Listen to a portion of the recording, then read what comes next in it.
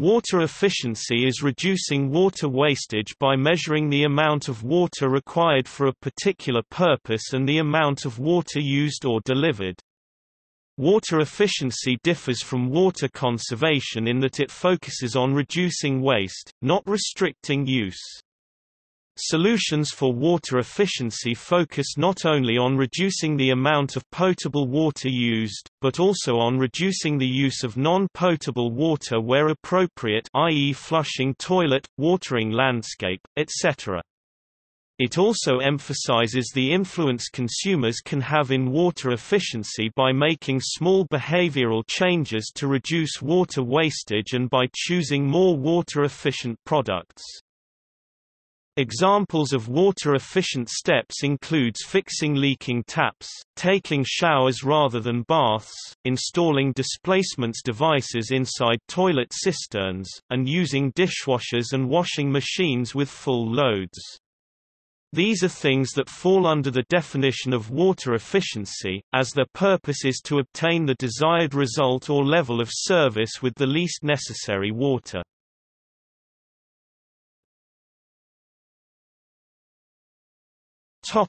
Importance. According to the second UN World Water Development Report, if present levels of consumption continue, 2/3 of the global population will live in areas of water stress by 2025. Increasing human demand for water coupled with the effects of climate change mean that the future of our water supply is not secure. As of now, 2.6 billion people do not have safe drinking water. Added to this, are the changes in climate, population growth and lifestyles. The changes in human lifestyle and activities require more water per capita. This tightens the competition for water amongst agricultural, industrial, and human consumption.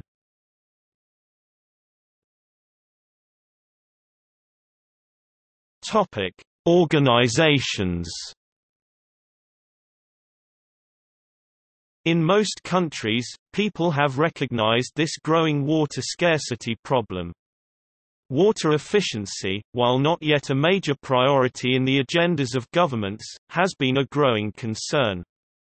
Global organizations like the World Water Council, the International Water Management Institute, and UNESCO have been promoting water efficiency alongside water conservation. The Alliance for Water Efficiency, WaterWise, the California Urban Water Conservation Council, and Smart Watermark in Australia, and the Waterbucket in Canada are some non-governmental organizations that promote or support water efficiency at national and regional levels.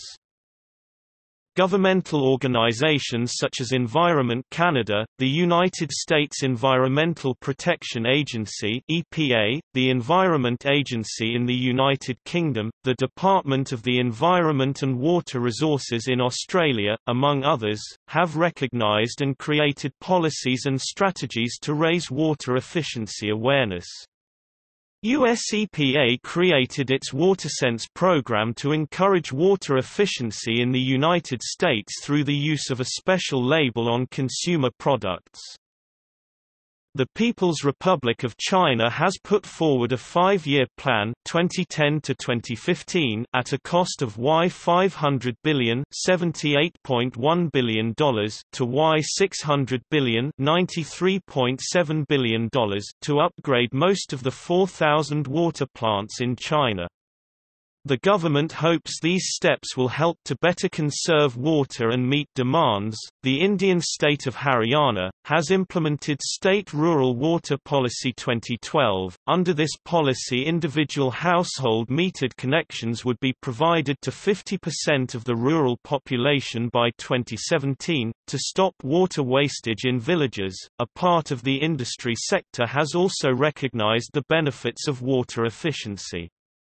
Such journals as the Water Efficiency Journal from the US, Water Efficient Solutions Journal and Water Energy and Environment magazine from the UK, all mainly directed towards the industrial and professional sectors, attest to the growing consciousness of the need to develop more water-efficient solutions.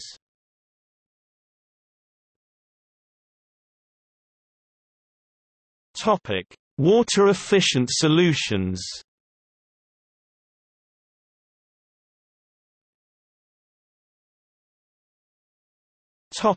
Residential. Here are some simple ways to be more water efficient at home. Turning off the tap while brushing teeth. A running tap can waste over 6 liters per minute. Putting a displacement device into the toilet cistern. Installing aerators or flow reducer (NFR) of less flow on taps, faucet and reducing water wastage. Installing water-efficient showers in bathrooms for bathing. Fixing dripping taps. A dripping tap wastes thousands of liters of water a year. Using a full load in the dishwasher and washing machine. A person should be sure to buy a water-efficient model when buying a new machine. Having a short shower instead of a bath. Washing fruits and vegetables in a bowl rather than under a running tap. Using the leftover water to feed houseplants. Using a watering can or a hosepipe with a trigger nozzle instead of a sprinkler. Using a bucket and sponge when washing the car rather than a running hosepipe. Using little amounts of water at every time. Washing clothing or linens in washing machines rather than washing by hand. Consumers can also voluntarily or with utility or government incentives or mandates purchase water-efficient appliances, such as low-flush toilets and front-loading washers. Greywater can be recycled for toilet flushing or garden use.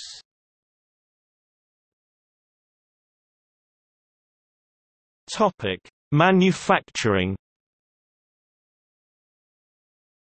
According to SaveWater, these are solutions useful to manufacturers: identifying and eliminating wastage such as leaks and inefficient processes such as continual spray devices on stop-start production lines. This may be the most low-cost area for water savings, as it involves minimal capital outlay. Savings can be made through implementing procedural changes, such as cleaning plant areas with brooms rather than water. Changing processes and plant machinery. A retrofit of key plant equipment may increase efficiency. Alternatively, upgrades to more efficient models can be factored into planned maintenance and replacement schedules. Reusing wastewater. As well as saving on mains water, this option may improve the reliability of supply, whilst reducing trade waste charges and associated environmental risks.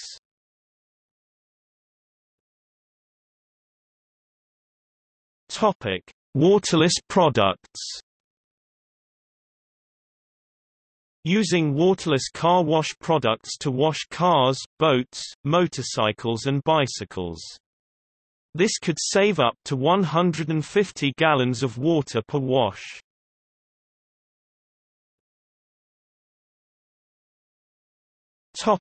Utilities. According to US EPA, here are some ideas for communities and utilities. Implementing a water loss management program, e.g. locate and repair leaks. Utilities should strive for universal metering. Ensuring that fire hydrants are tamper-proof. Equipment changes, setting a good example by using water-efficient equipment. Installing faucet aerators and low-flow shower heads in municipal buildings. Replace worn-out plumbing fixtures, appliances and equipment with water-saving models. Minimizing the water used in space cooling equipment in accordance with manufacturers' recommendations. Shut off cooling units when not needed. Utilities can also modify the billing software to track customers who have taken advantage of various utility-sponsored water conservation initiatives, toilet rebates, irrigation rebates, etc., to see which initiatives provide the greatest water savings for the least cost.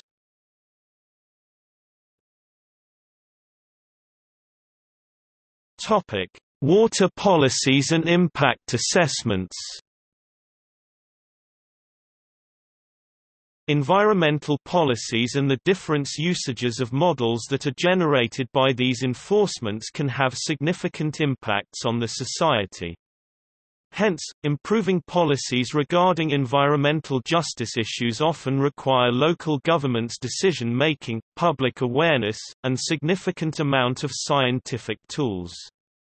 Furthermore, it is important to understand that positively impacting policy decisions require more than good intentions, and they necessitate analysis of risk-related information along with consideration of economic issues, ethical and moral principles, legal precedents, political realities, cultural beliefs, societal values, and bureaucratic impediments.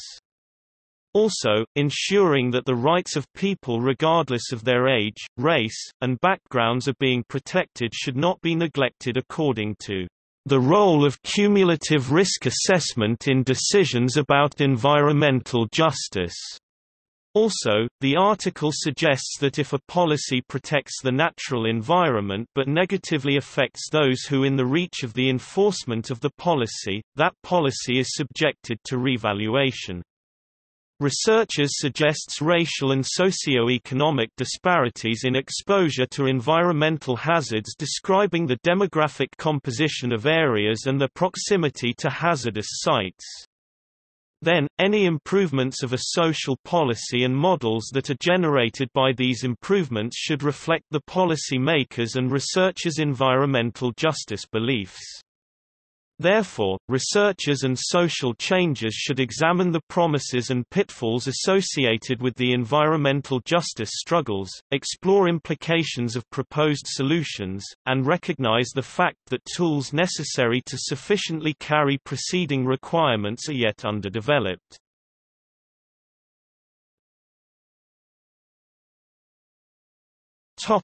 Water policies and impact assessments with different cases.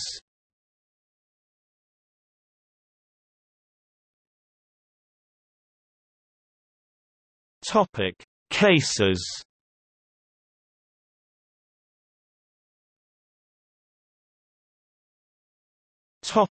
A. Reef Plan, Australia. The Reef Plan started as an attempt to come up with new ways to create models that integrate environmental, economical, and social consequences. Pre-existing Australian water policies were often criticised previous models for focusing too much on investment prioritisation and economic dimensions when it came to policy impact assessment. However, the policy makers and researchers in Australia now suggest that sustainability-focused policy requires multi-dimensional indicators that combine different disciplines. The Reef Plan allows the policy makers to identify issues relating to reef water quality and implement management strategies and actions to conserve and rehabilitate areas such as riparian zones and wetlands. With the Reef Plan, 9 strategies were implemented in the Great Barrier Reef region. They include self-management approaches, education and extension, economic incentives, planning for natural resources management and land use, regulatory frameworks, research and information sharing, partnership, priorities and targets, and monitoring and evaluation. And such improvements invoked benefits such as more comprehensive picture of the policy impacts. New models projected possible outcomes of different simulation of the proposed policies under various circumstances. In addition, they provided the optimal decisions to be made regarding each outcome through the usage of what is known as computable general equilibrium (CGE), which integrate dynamics on a catchment scale, helping the aggregation of both economics aspects of water and non-monetary elements of water usage. Acknowledging the fact that farm production should depend on the global dynamics.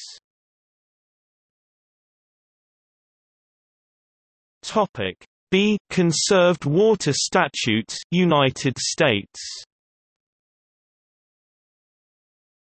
Conserved water statutes are state policies that were enacted by California, Montana, Washington, and Oregon to conserve water and allocated water resources to meet the needs of increasing demand for water in the dry lands where irrigation is or was occurring. Conserved water statutes helps the states to dismiss the disincentives to conserve water and can do so without damaging pre-existing water rights. Because any extra amount of water after applying water to beneficiaries of the pre-existing water policies does not belong to the appropriators, such a condition creates an incentive to use as much water as possible rather than saving. This obviously causes costs of irrigation to be greater than the optimal amount, which makes the policy very inefficient. However, by enacting conserved water statutes, state legislatures are able to address the disincentives to save water. The policy allows the appropriators to have rights over the surplus water and enforces them to verify their water savings by the Water Resources Department. Out of the 4 states that adapted the conserved water statutes, Oregon is often renowned to be the most successful. According to How Expanding the Productivity of Water Rights Could Lessen Our Water Woes, Oregon's Oregon Water Resources Department (OWRD) has been a success because a high percentage of submitted applications submitted, and the OWRD serves as a good intermediaries that help appropriators to conserve water. OWRD's programs are not only a success because its effectiveness but also because of their efforts to improve the workers' working conditions. According to OWRD's website, the state policies regarding the water rights are divided into cultural competency, traditional health worker, coordinated care organizations, and race, ethnicity and language data collection.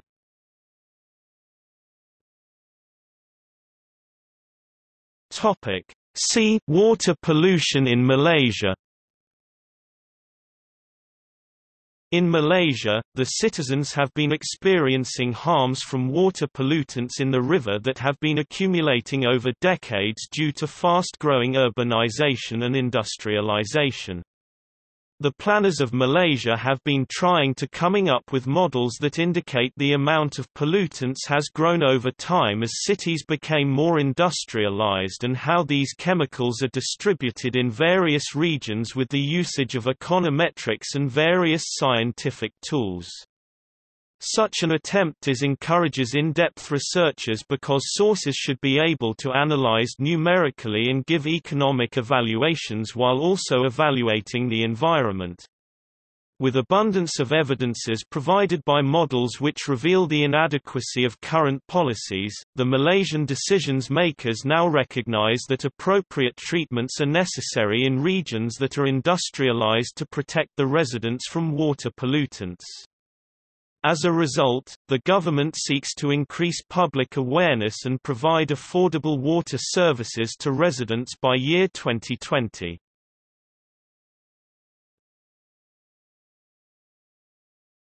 Topic: Benefits of impact assessments. Successful policies and assessments integrate environmental, economical, and social consequences, which provides better models and potential future improvements of the policies. Understanding the importance of water policies and impact assessments is a crucial part of both water justice and environmental justice issues. Not only does it help to protect the quality of water but also the quality of living for humans who are directly affected by the environment. In addition, successful policies goes beyond water issues. Beneficial policies that are intended to benefit the general public touches upon subjects such as transportation and other environmental policies that may have significant impact on the surrounding environment.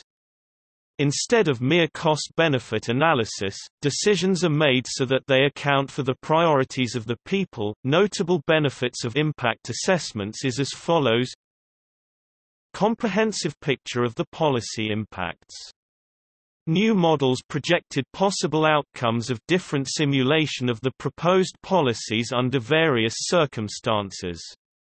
In addition, they provided the optimal decisions to be made regarding each outcome through the usage of what is known as computable general equilibrium (CGE), which integrate dynamics on a catchment scale. Aggregation of both economics aspects of water and non-monetary elements of water usage. Acknowledging the fact that farm production should depend on the global dynamics. Protection of the human rights of the workers and improvements in working conditions.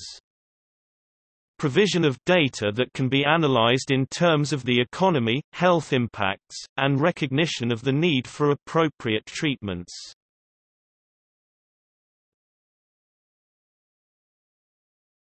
Topic. See also: deficit irrigation, environmental protection, natural resource, rainwater collection, United Nations water, water management, water, environmental justice.